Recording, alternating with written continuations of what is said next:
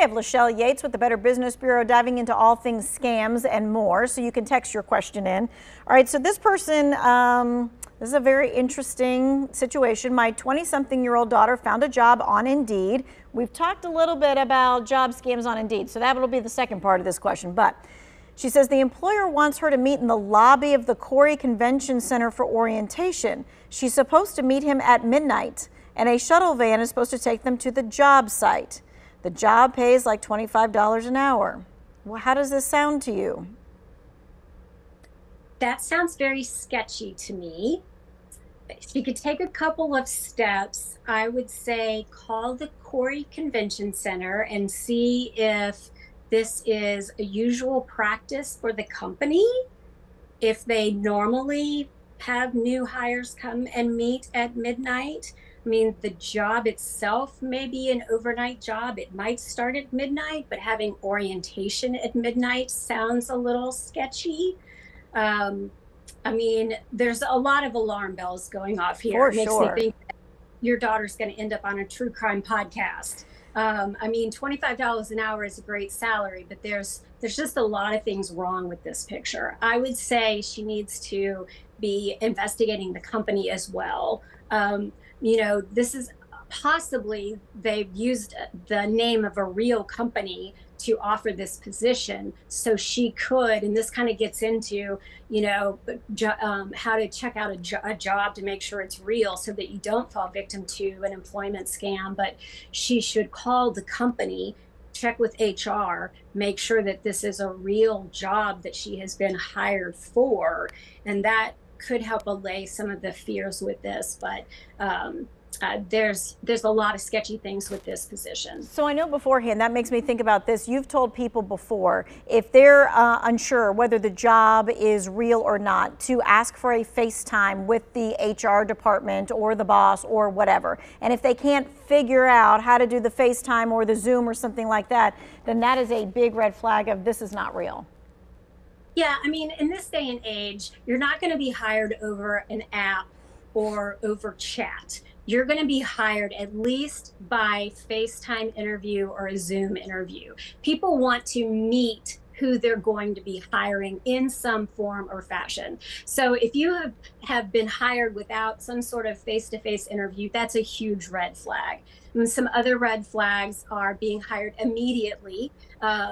That's a red flag. Even though you could be the most qualified person in the world, they're not going to just, you know, look at your resume and say you're hired.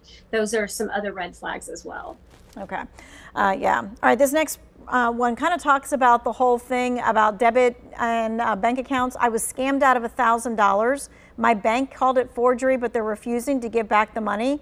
The Consumer Protection Agency responded to my complaint, but in the end, I don't have my money. Is all hope lost? That's a very interesting situation. I would like to know more. It's, you know, I mean, the bank does have the final determination. I mean, they did call it forgery, but then for some reason we don't have all of the details to know why they then said no, but we're not going to give you your money back. And the Consumer Protection Agency, you know, I'd be curious to see some more of the information. This is probably a good case where they could write into 2 Wants to Know to call for action, and they could look more into the situation. You could also maybe file a complaint with BBB, and we could look to see why the bank didn't, you know, go ahead and say, yes, we'll give your money back, even though they determined it was a forgery. So I think there's a couple avenues you could go with. Yeah, for sure. Let's see what kind of paperwork you have so we can figure out what actually happened there for this one. The next question is, can artificial intelligence services like ChatGPT be used to scam us? Unfortunately, yes.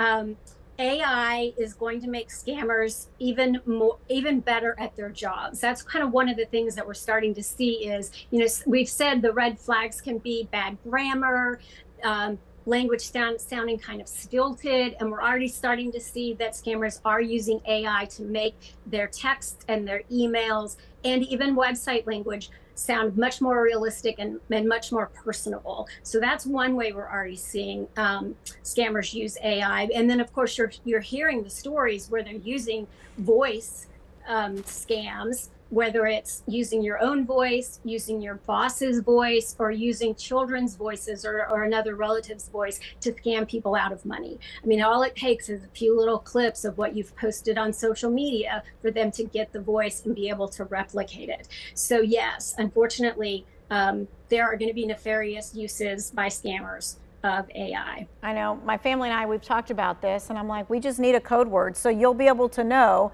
is this really me or not? And text people, even if you're on the phone and they say that it's them, you text them to see.